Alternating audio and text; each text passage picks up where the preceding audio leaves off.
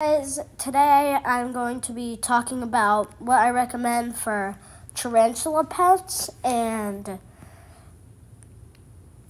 I'm going to be playing Zombie Uprising while I'm talking about tarantulas.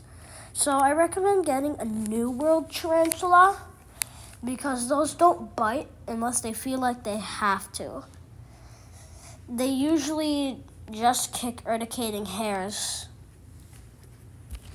And my personal favorite, is a display tarantula. It's the green bottle blue tarantula. You can also get some rose tarantulas.